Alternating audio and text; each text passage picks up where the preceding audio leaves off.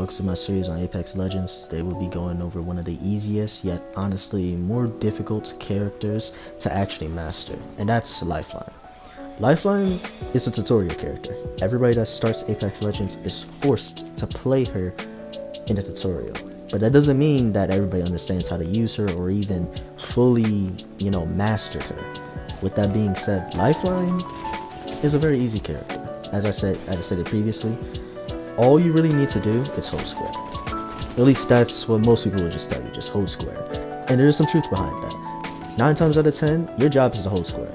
But as you get better, you need to be able to support your teammates while at the same time still have the capacity to harm the enemy team and deal damage. Because at the end of the day, if your job is just a revive spot, you would basically just be a hamper on your team. Because you could literally just get somebody that can shoot and will do 10 times better because you'll be able to kill somebody. It won't be 2v3s. With that being said, you need to have a very good sense of awareness. You need to have a lot of awareness. In fact, you should always be the second or third one being knocked. You should never be the first one being knocked. It's going to happen.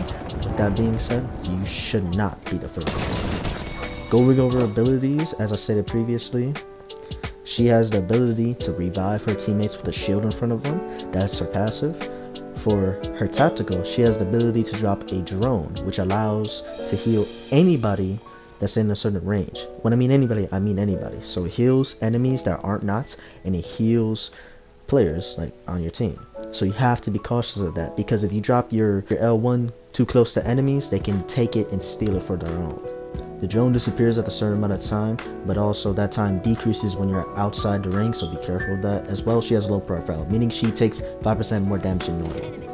Lastly is her care package, which is the weakest out of all of her abilities. Simply put, when you're dropping the care package, if anybody's smart, they'll look up in the sky and notice that a care package is dropping faster than usual. In case you didn't know, there's random care packages that spawn all around the map, with another care package that's landing in extremely fast that lets you know that there's a lifeline out there, giving away your position. Learning how to play Lifeline is a mix between really everything you need to know how to do in Apex. You need to have a perfect harmony when it comes to playing her. You need to know how to push, you need to know how to defend, and you need to know how to revive. You need to know when to do everything. The only thing is though is that Lifeline makes it a little bit easier on the more difficult, quote, harder to read scenario. At higher ranks, you'll see Lifeline being dwindled out more and more through lobbies, so you'll see less and less of them. But at the same time, it's mostly stemmed off of the stigma that Lifelines have, which is just a revive bot.